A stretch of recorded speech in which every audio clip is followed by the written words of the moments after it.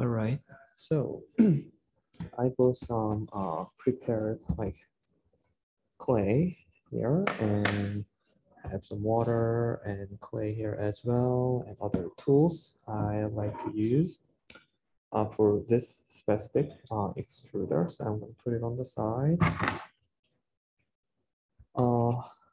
I like to use normal clay. So this is just typical clay, like normal clay.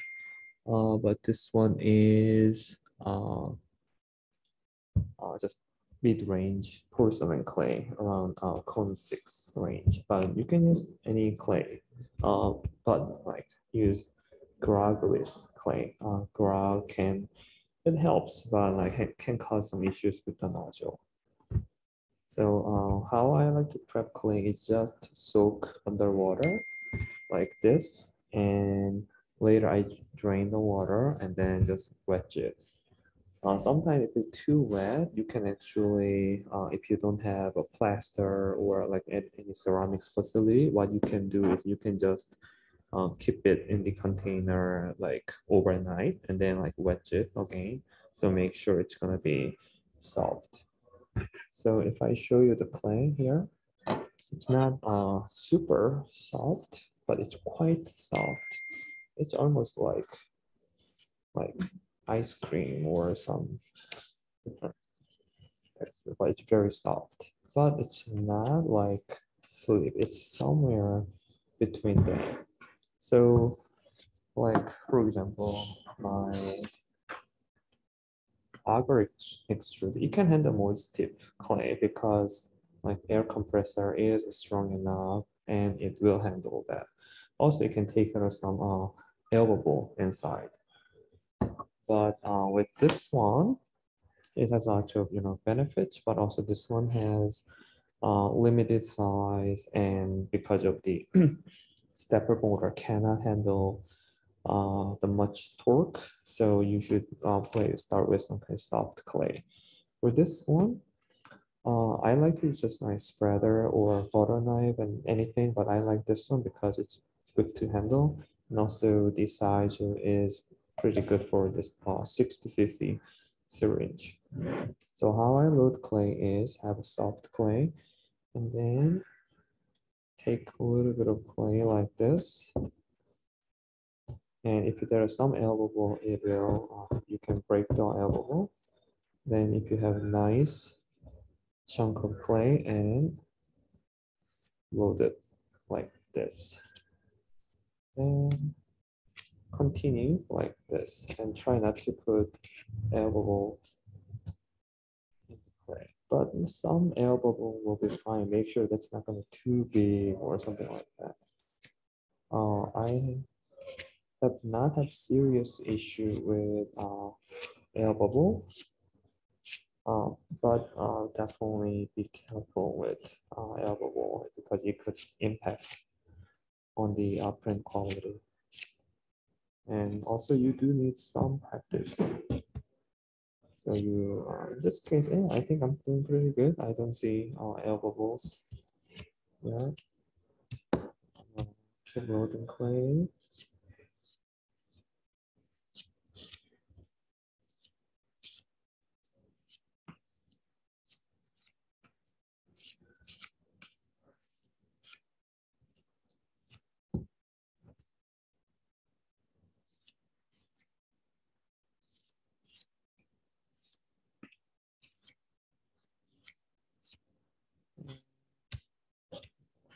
I think I need to do a couple more. So actually this one helps because, for example, when you press it, it will pop some air bubbles. So I think let me do a little more. Later I'm gonna take a video of me prepping this clay. So it's almost full. And I'll put it on the side, and I don't want it dry too much. So I'm gonna put it also, you will need a sponge. So I will clean it around it because I don't want any dried piece of clay get into the wet clay. So that could cause some issues later. So syringe here.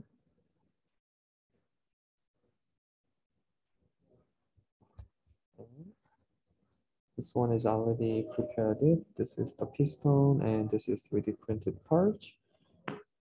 Depends on the thread, the diameter of the threaded shaft. You need to use different things, and I will share two different types of the piston shape here, because I do have two different through shaft motor. So put the clay like this, and if the clay is pretty stiff, you will have a hard time. So I'm not gonna just use my thumb because sometimes it hurts your finger. So, and I'm gonna just press it like this. You will see when it came through. And flush it some more. I don't see any air bubble. Also, it helps. It will kind of nicely compress the clay here. And I'm going to need a sponge to clean it.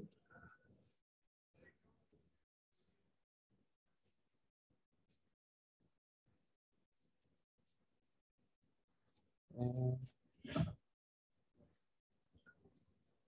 wash the sponge and my hands as well, because I'm working with the wet clay, but also I'm working with computer as well. So I don't want any dirt and clay will get to my computer. And also, if you have, like, there is a computer actually this side, but if you're working with them all, like, make sure you're like, your computer will be really protected from any dirt, water, and other things. So, right. And ready. Chair. And next step is I'm using this green glue dispensing tip. This is wide enough, but actually I wanna like make it a little bit wider. So I have a knife. So what I'm gonna just cut it a little bit. Not a lot. Actually, I'm cutting 3-4 millimeter here. I don't know. Yeah, 4 millimeter here. You can cut it like this, but also you can put it on the table and then chop it too. Just I don't want to damage the table. Oh, actually, I can do this. And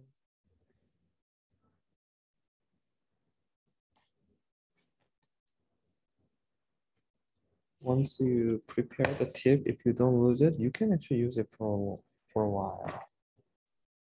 I think that might be good. I just later, once you use all clay, you need to take out the piston and everything. For that one, the large tongue or the twister can help.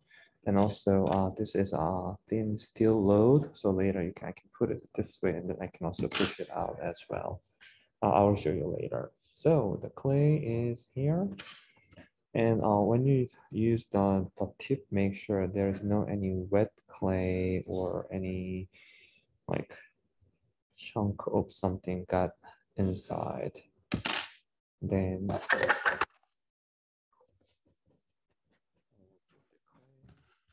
here, and also this one should go away.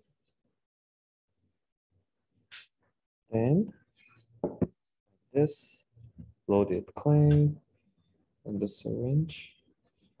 I'm using the scraper just in case when I need to do something with. Usually, yeah, when something goes bad, I'm gonna just scrape it. Then extruder. I'm gonna start with this one.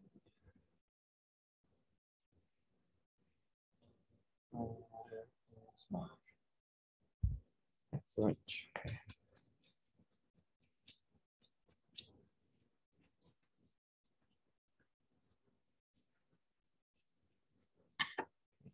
So there's only two here. So put it like this way. Actually, I also have another video I shared years ago, me going through all the steps too. Maybe I'm gonna share that video as well. So two, it's locked like this.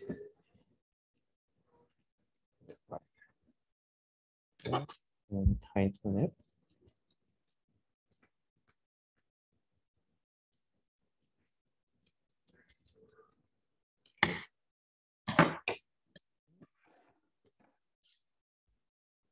This one ready. And I'm gonna just turn it. Then I feel a little resistant, which means the end of thread is kind of get in the middle of this piston. Good. Next, here's the printer, and this is the it will be connected to the platform, and then you can put the syringe like this. And also you can put it, you can adjust the height because as you can see, because of the design, it just gives a little bit of, it has a little bit of friction. So actually, if you move it up and down a little bit, it can accommodate. So you can actually adjust the height a little bit better. Before we do that, actually, we need the, let me adjust the camera.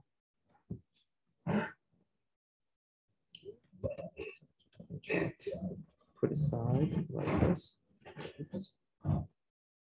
Here, and I have this one. Everything will need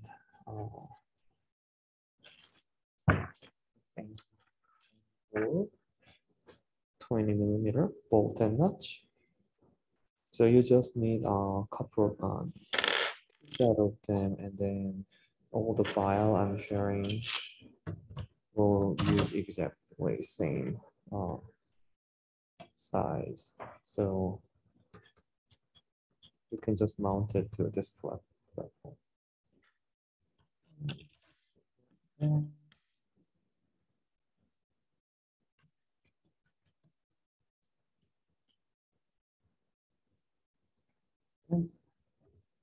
Next, I have the extruder ready. Put it like this.